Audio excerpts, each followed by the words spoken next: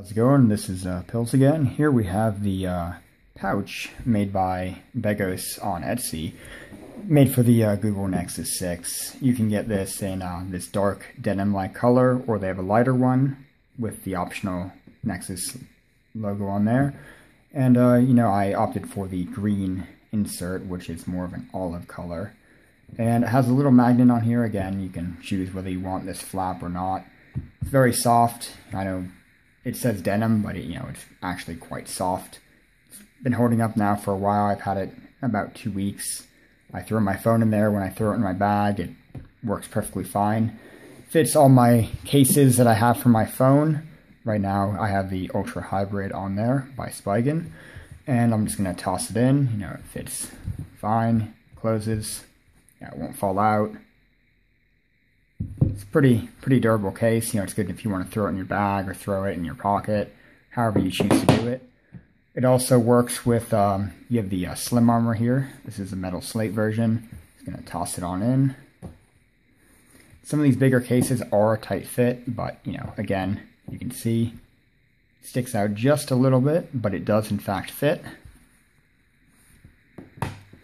Here we have the sup case Beetle, frosted in black. This guy also fits a little better than the Spigen, actually about the same. See, it goes right there. And again, not too much bulk. It's relatively thin even with the case in there. The other case I'm going to throw in there, we have the Cruiser Light TPU. This is the green color. It fits very easily in there. Doesn't really stick out at all. Last but not least, we have the Tudia TPU case. This is the black one. I'm going to toss it all in there. Again, it fits pretty much flush. No issues at all. And if you want your Nexus 6 without a case on it at all, you can just pop it on in. It'll fit just fine. Toss it on in.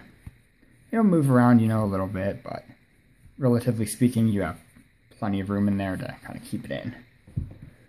Overall, I would highly recommend this. It only took about 10 days to get here from Latvia, which is pretty fast considering it's just standard mail. It's a great case. My wife has one for her Moto X. It seems like it would hold up for quite a long time. It's only like $15. I know there are a lot of other choices out there. You'll probably have like leather and eventually some other nicer ones, but for everyday use, this is a great pouch.